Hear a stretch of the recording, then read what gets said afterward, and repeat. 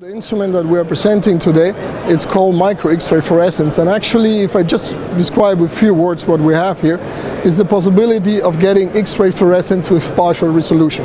That means we are able to determine the two-dimensional distribution of elements on a sample. And actually, the interesting thing on that is that there is no one special application, but you have a variety of application and fields where you can use that. Actually, everywhere where you have non-homogeneous materials that you want to study, it's a good place where you can use them for. You can look for geology, forensic application, industrial applications, university research, material science, whatever kind of actually industry or application that requires to determine the distribution of elements in large samples, because that's one of the specialties of this instrument, that you can determine very fast the element distribution without any sample preparation. This is the instrument you're looking for.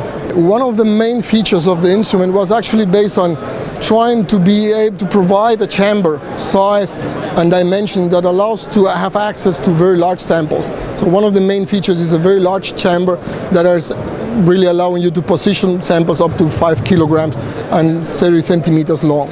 That's one of the size points. Then we have a very unique option is the possibility to increase the speed of the instrument, because our keys are speed and size.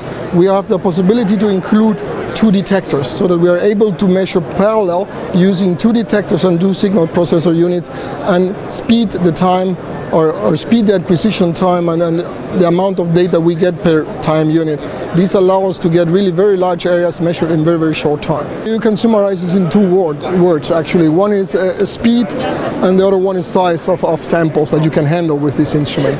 And actually these 2 are in all the development that were put in this instrument, including the possibility of having 2 detectors and the possibility of having a very fast table to move heavy large samples, and also a data processing system that allow us to have a very short acquisition time per spectrum. The M4 Tornado actually, and let me just go a little bit backward in time, I have been involved from an application point of view with the M4 since the beginning. Now we have more than 4 or 5 years of being working on the instrument. I have seen a development and introduction of the instrument in many, many fields. And actually it's very difficult to give one key field where we have seen the instrument going more and more, but it's spreading over many, many application directions. We see that in museums where it measures manuscript, where it measures jewels. We have seen in electronic companies, industry, where they test the quality of their electronic components.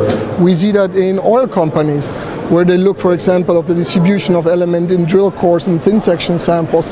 We have seen in forensic labs, where they look at any type of materials in a non-destructive approach. Actually, the variety of application is huge, and in principle, from my experience, what the application point is, anytime you are dealing with understanding non-homogeneous materials, that's actually the instrument that offers a lot of possibilities of understanding complex modern materials.